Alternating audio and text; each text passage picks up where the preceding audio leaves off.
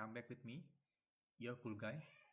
So in this video, I would like to share to you how to aggregate the original tracking in Jira Automation.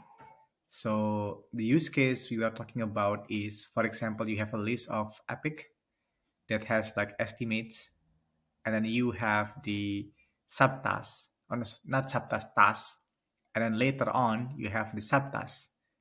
And then you want to basically cascade all the calculations. So for example, here I have 10 minutes and then 25 minutes, and it will basically sum up into the above results. So for example, if I put here 1 more minutes, the estimate will increase into 36 minutes because we plus into 1.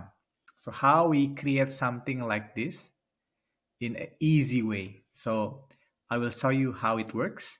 So how it works is very simple. So what you need to have is an automation to, you can put a name like update tracking, for example. So you basically tracking for the value changes in a time tracking, and then you filter what type of issues type you want to look at.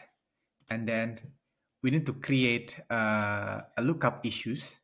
Lookup issues is basically a list of things like this, where what you want to do next is you want to look up all the issues that have the parent the same with the parent that have this task, right?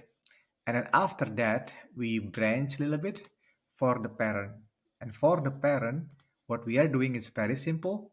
So we are look up into the issues, and then we set the original estimate sum, and you need to use this kind of variable name, like not the snake case or the camel case, but the normal case, like with a space, and then you sum it. And I divide it by 60.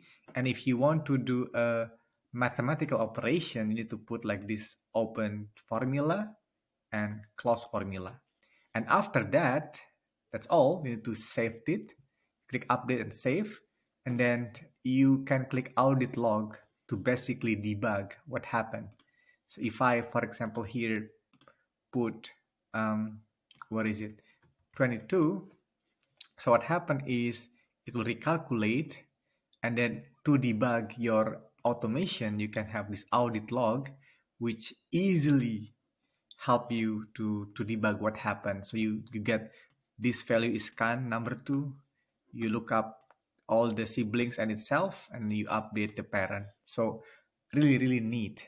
So that's my explanation about the Jira Automation to update the original estimate of the parent epic. Thank you and have a great day.